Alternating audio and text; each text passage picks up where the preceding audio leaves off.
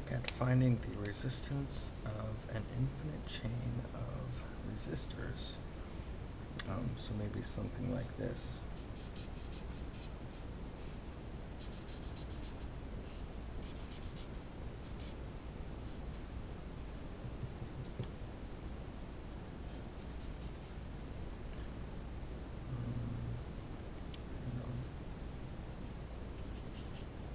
Just to keep things interesting, we'll add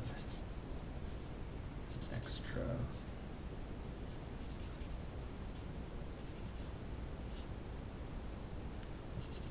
chain down the middle.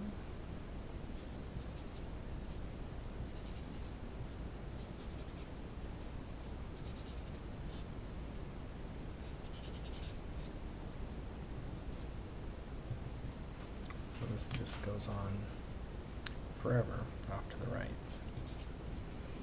And we want to know the resistance of, say, from A to B right here.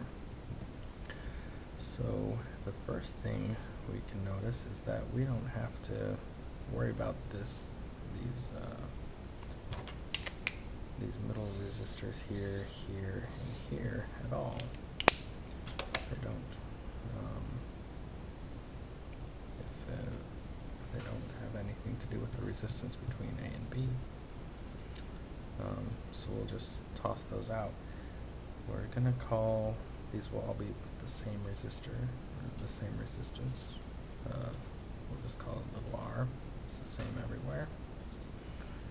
And so we're going to try and measure the total resistance from A to B. Right? So the way we're going to do this is first we're going to, since this is an infinite chain of resistors, if we add another set of resistors, one of these sets of resistors, if we add one on to the end here, it won't make any difference because this goes on infinitely already. And so that's what we're going to use to solve this problem. If we call, say we're going to add an extra set on, okay? So right now, let's take what we have here already, and we'll just condense it down to one equivalent resistance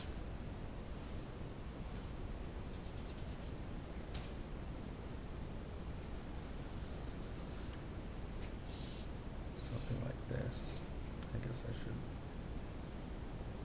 well, I'll even it out. I'll put one here too, just to make it look better. So this equivalent resistance we'll use big R. And so the total resistance from A to B is going to be equal to 2R. We just have to find out what R is. So if we do, like we talked about, and add one more set on to this situation, then what we have one more set of little r here, and then we have the two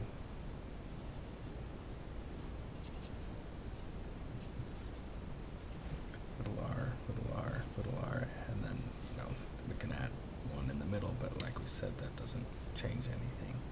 So we'll just not even worry about that. So here's the extra one we're adding on, and now we need to have the resistance from the rest of this infinite chain. So I'm just putting this circuit here on the end, just the way we've drawn it. So here's a big R and a big R. And this, the resistance here has to still be the same as the resistance here, which is equal, again, to 2R from A to B. So now we look at the, what is the resistance of this circuit?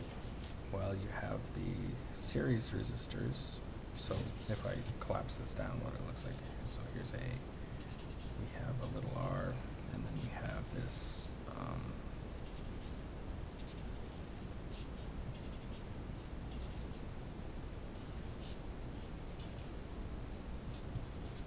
so this circuit is equivalent to what we have right here. I drew this wrong. This is a little r here, this one, and this one will be a little r over here. And then on one branch of the parallel part here, we have the two big R's, and then we have these two little R's on the small part. Right, so the total resistance, which we know is 2R, like this, is going to be equal, well, first we'll have the two series, and then we're going to add the parallel circuit, so that's 1 divided by, so the two little r's plus 1 over 2 big r's, like that. And now we just have to solve this equation for big R to find out what 2R is, 2 big R is, to find out the equivalent resistance of the whole infinite chain. Alright, so if so this equals 2R, and then what we've got, 2 big R plus 2 little r on the bottom, and 4 big R, little r on the top, like that. Now if we, I think I'm just going to go ahead and divide both sides of this equation by 2. So we have big R equals little r plus 2 big R, little r, and then big R plus little r. We multiply this through, we get r squared plus big R, little r equals big R, little r plus little r squared plus 2 big R, little r. 2 of those will subtract off. Big R minus 2 big R, little r minus little r squared equals 0. So this is just a quadratic equation. We can use the quadratic formula. So we take a negative b, which is 2 little r. We'll take the positive root because resistance isn't negative. Square root of, so b squared is 4 little r squared plus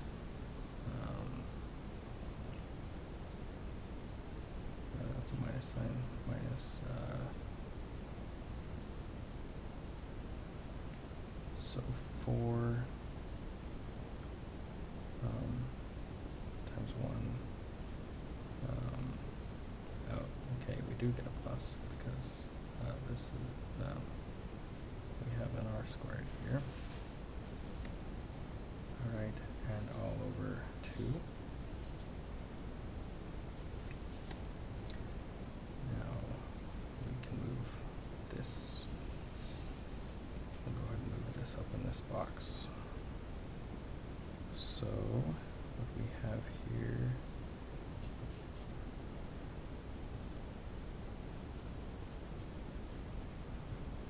so 2 little r.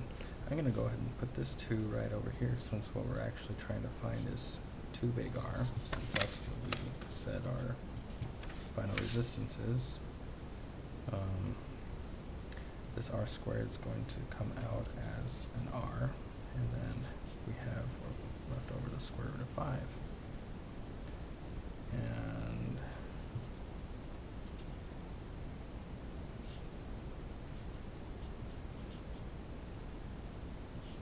let's make sure I didn't make a mistake anywhere.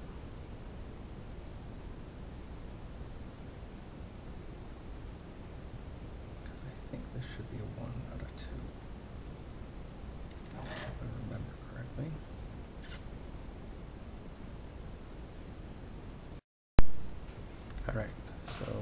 mistake was actually up here when I divided by 2. This 2 should have divided out. So this 2 goes away in each of these places. And here and here. So it is, it's, so the total resistance of 2R